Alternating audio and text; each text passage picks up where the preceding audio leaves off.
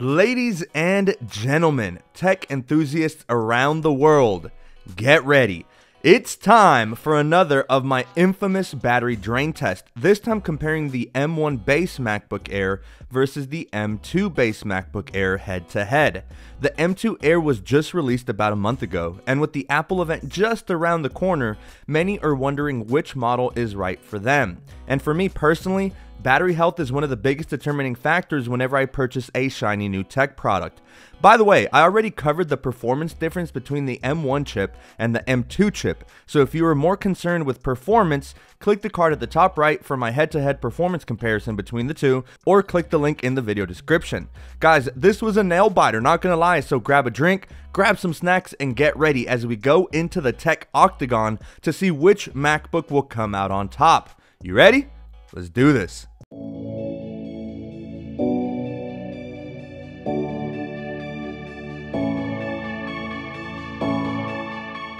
Alright, so most of you are used to the format of my drain test. I won't waste much time on the specs and introductions. You already know how we do it around here. Brightness was turned to around 70% because that feels pretty standard, at least to me.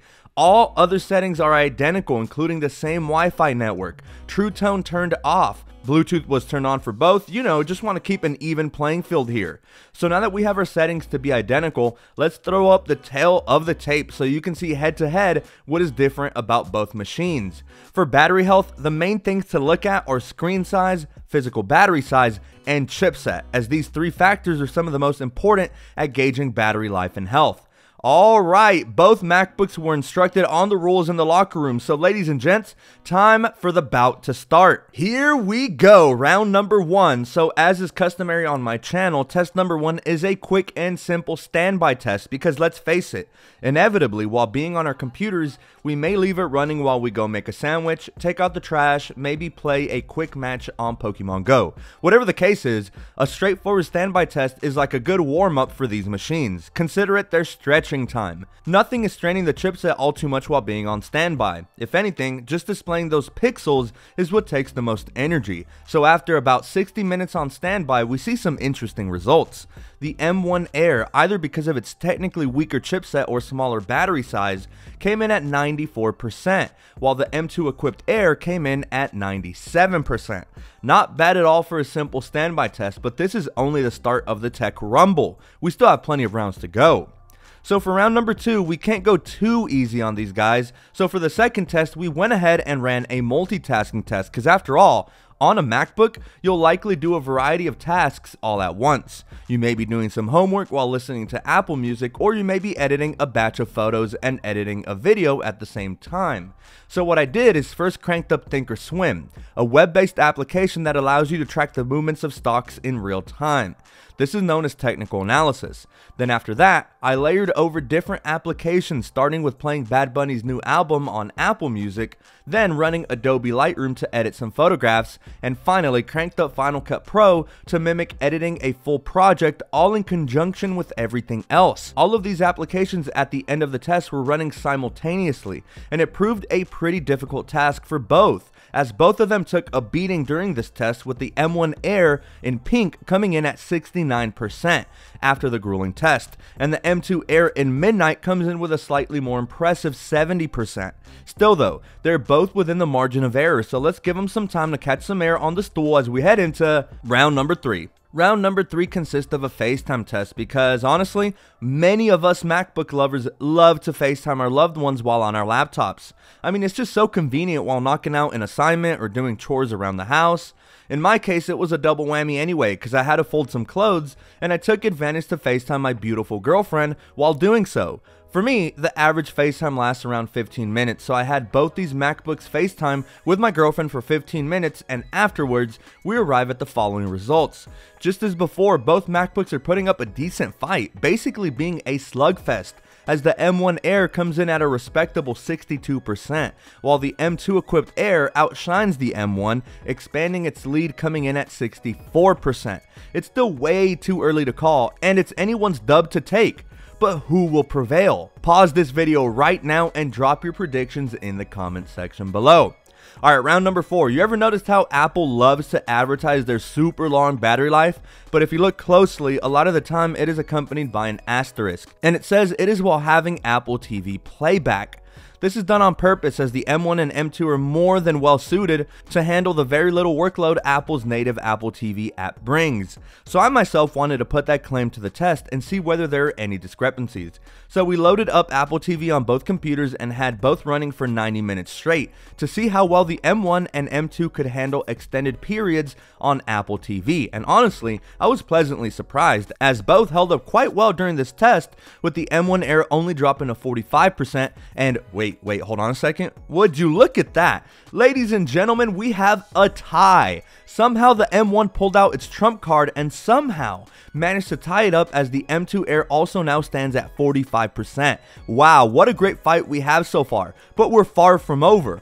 Only one MacBook can remain standing. Let's now head over to test number 5. I don't know about y'all, but nowadays it seems like everybody enjoys their streaming content. It doesn't matter what it is, whether it's Netflix, Hulu, Disney Plus, whatever it may be, a lot of us spend a considerable amount of time consuming content on our MacBooks, and rightfully so.